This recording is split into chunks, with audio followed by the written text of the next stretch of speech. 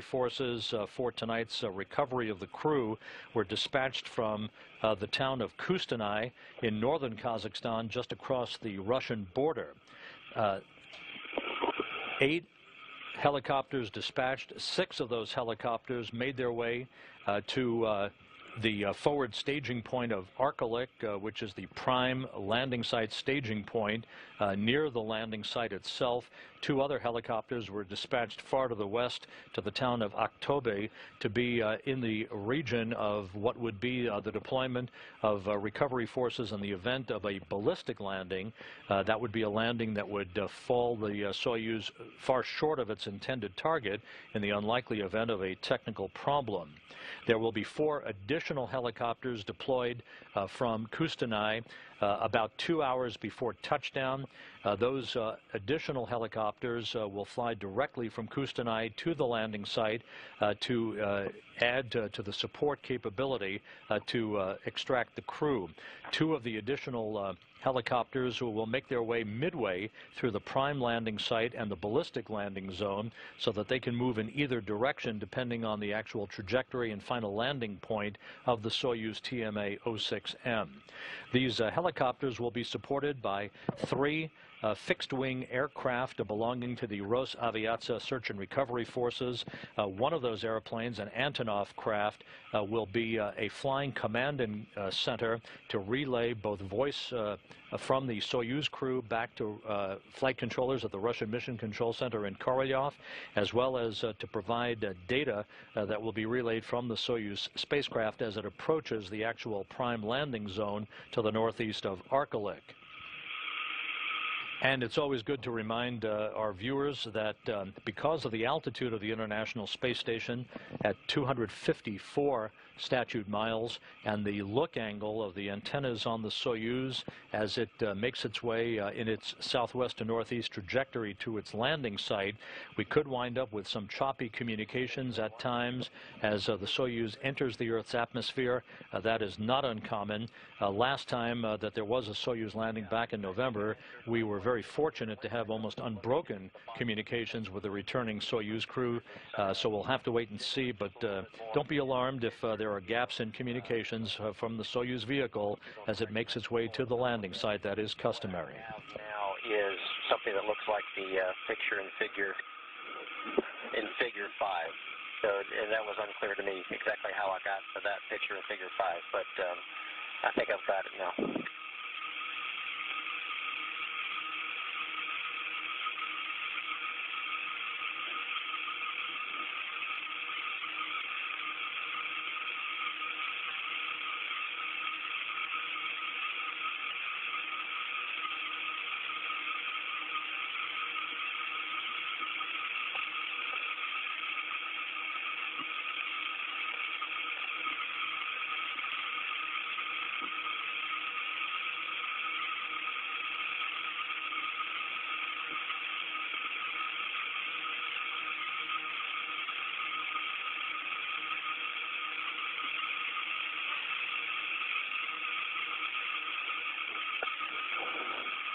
It's louder. A little bit louder? Yeah. Wrong chair. At the maximum? Maximum. Okay. Спасибо. Тут Москва, МКС. Moscow Station in UKV for Kazbek. Go ahead.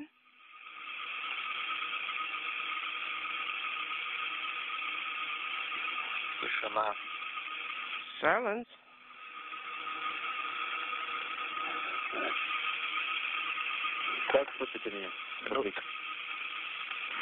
Okay, we'll be sending it in 1 minute. Right now, I copy you loud and clear. How was?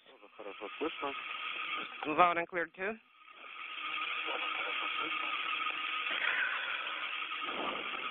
So you can calibrate the time correctly. We're about just over 2 hours away from sunrise at the landing site, which will be 7:42 a.m. Saturday morning Kazakhstan time, 8:42 p.m. Central Time here on Friday night.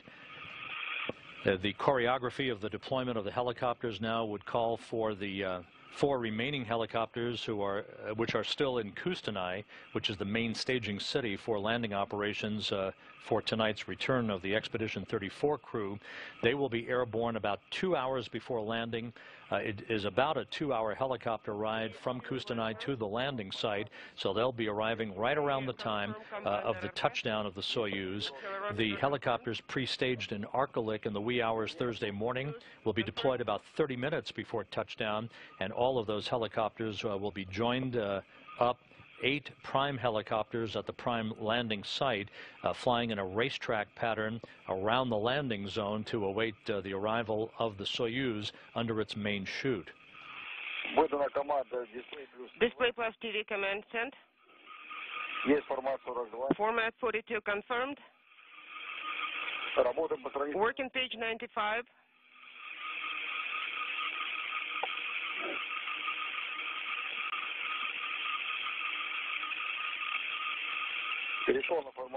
Rendezvous format, I navigated to it. Confirm. Just 4 minutes away from the undocking command that will initiate the opening of the hooks holding the Soyuz spacecraft to the Poisk module.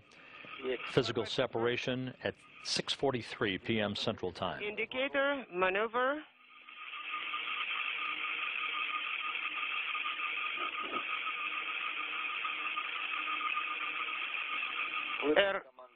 R1 sent. Copy. R8. R8 sent.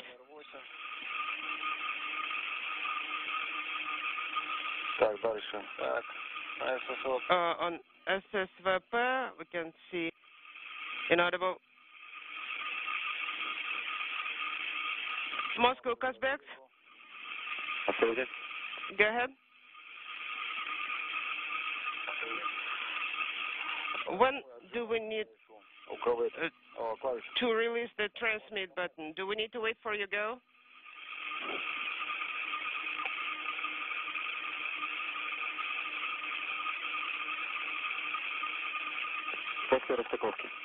After separation.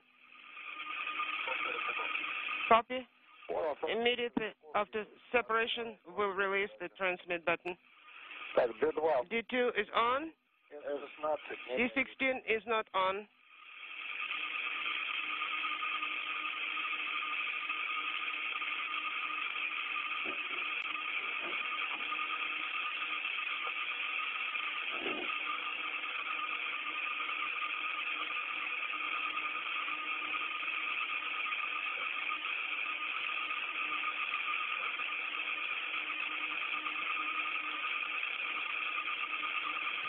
We should be acquiring a television signal from the Soyuz television camera, the external television camera on the Soyuz over Russian ground stations here shortly.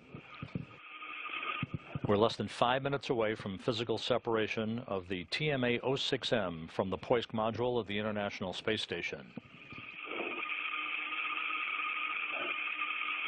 D7 is armed. Copy.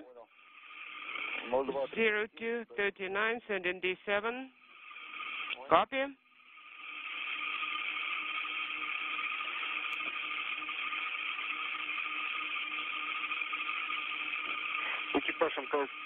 ISS Moscow, Energy 2 for Roman. Roman, you are go to turn the recording off.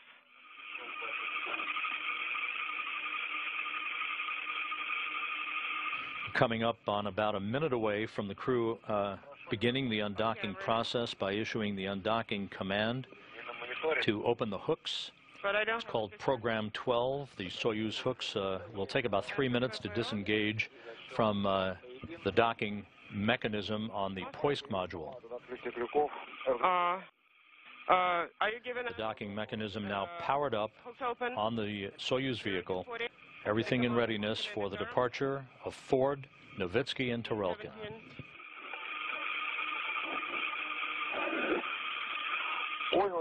Copy. We are go to open the hooks at the set time, which is 024000.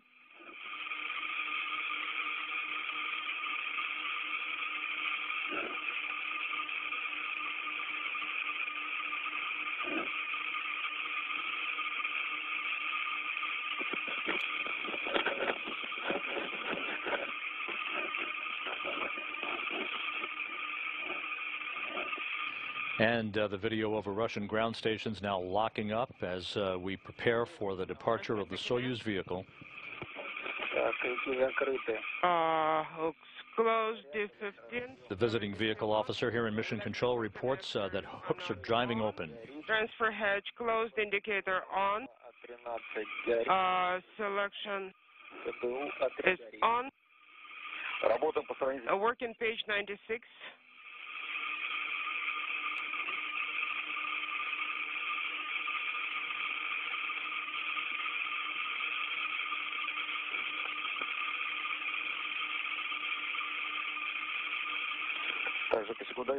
Okay, make sure the timer is ready. It's ready. Inaudible. Go ahead.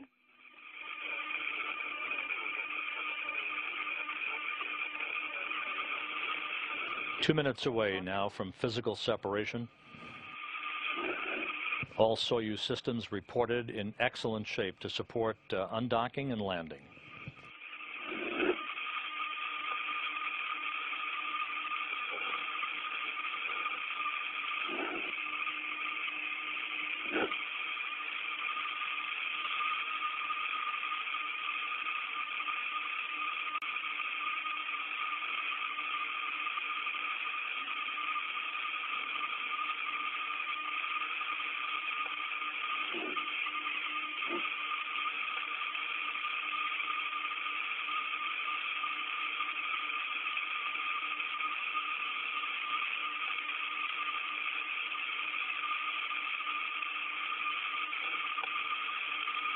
The International Space Station now flying 254 statute miles over Mongolia.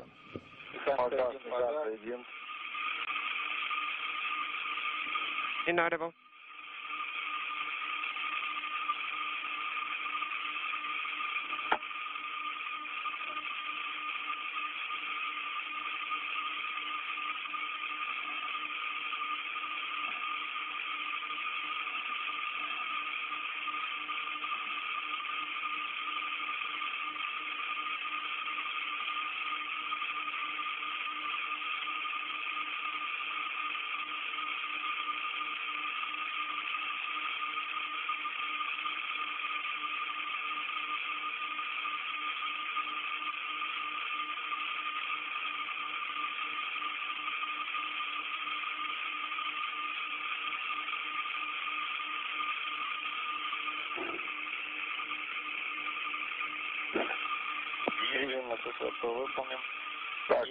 Okay, the capture is no LED is no. Physical separation confirmed at 6:43 p.m. Central Time over northeastern Mongolia. Indicator LED is off and combined GSO is confirmed.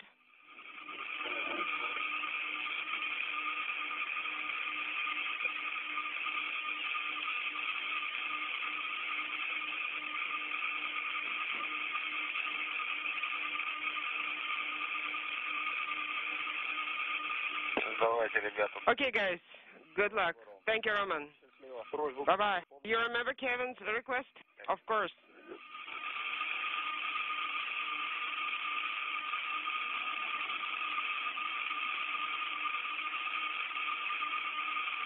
Ford, Nowitzki, Turelkin 1 minute elapsed. departing the facility that has been their home for the past 5 months. Docking port is clear, no foreign object.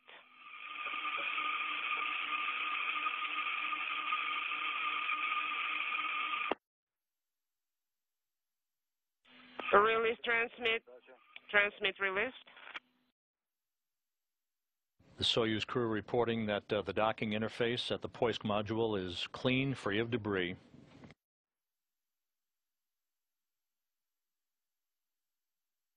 About a minute and a half away from the separation burn that will initiate an opening rate between Soyuz and the International Space Station that will result in the Soyuz moving to a point 12 kilometers away from the International Space Station for its deorbit burn less than 2.5 hours from now.